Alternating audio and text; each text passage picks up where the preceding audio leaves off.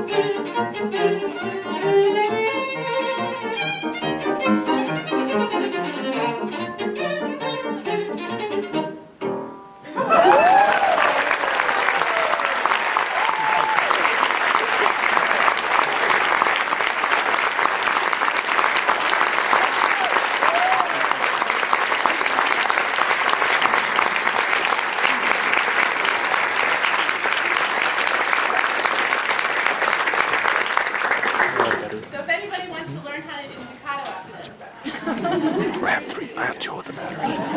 Oh, okay. The story goes that the great violin teacher was trying to teach his student how to do this, and it just wasn't working. And so he went around behind him, and while he was trying, he snuck up on him, and he came up behind him, and the student's standing there, and he said, "Go!"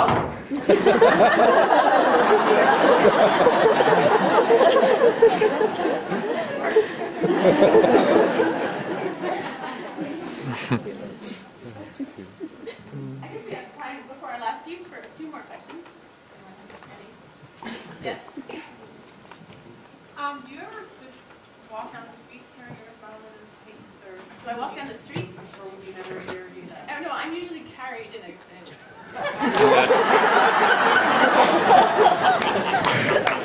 Lady Gaga. I do, but, you know, I guess if the day comes that, you know, I'm as famous as Tom Cruise, then everybody will know what's in there, and I'll have to take special precautions. But the thing I worry about is, say, you know, fire and things like that, earthquakes. So I'm real careful when I'm not using the violin. It goes in the case, in, you know, on a,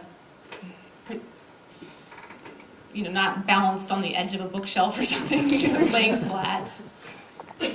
There's only so much you can do, but I do have a safe that's fireproof for 45 minutes and special alarms and things like that. You know, I'm responsible for this thing. I think the most dangerous thing is probably leaving it in a car unattended, you know, or setting it down and running over it.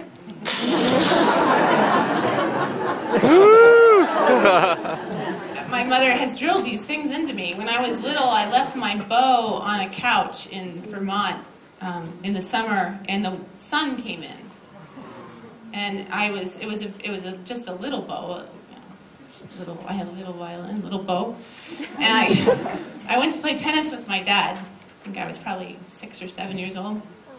Came back. Whew, I got in so much trouble. My bow had exploded. There was horsehair flying everywhere. It snapped at the tip. It got taut like a bow and arrow. Tightened up in that heat and just bang, snapped. So thank goodness it wasn't anything valuable. I mean, it's not about the money. It's just about preserving these for the next generation in the future. I don't know if I could live with myself if I damaged something through some careless accident. So there's a special part of your brain that switches on when you're dealing with something like this. And I've had it for 20 years, you know. This fall, this November, was the 20th anniversary of the auction. Now keep in mind, I got it, I was about to turn 17, I was a senior in high school, and the next year I went to do my undergrad at USC because I wanted to study with this particular violin teacher named Robert Lipset.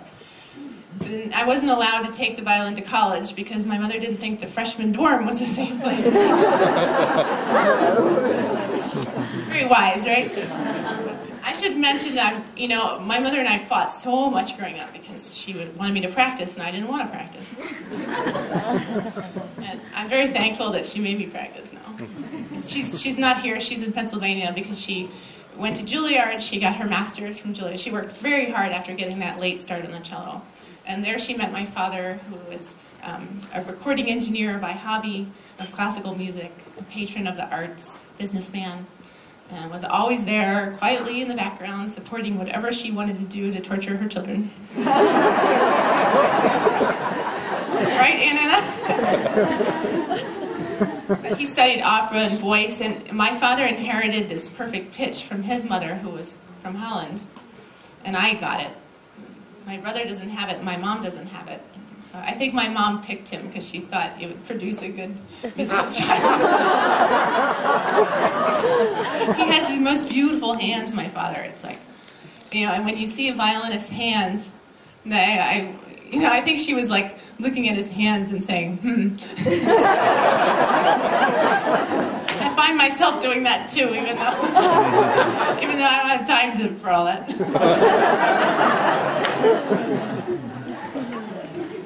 Toby's just horrified.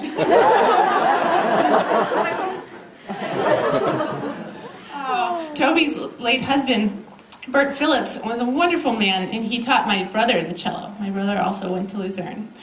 And Bert and Toby were so instrumental in the development of my career because I attended their camp when I was 14, 15 years old, where I learned the complete overview of everything you need to be a young professional, from solo, chamber music, symphony orchestra, private lessons, solo performances at their camp, plus made lasting friendships for a lifetime, and had the lake and got taken to hear the Philadelphia Orchestra concerts that were going on nearby. And then they brought me back many times as a guest artist, and then recently have asked me to carry on their legacy by taking over their music camp, which they ran for 30 years.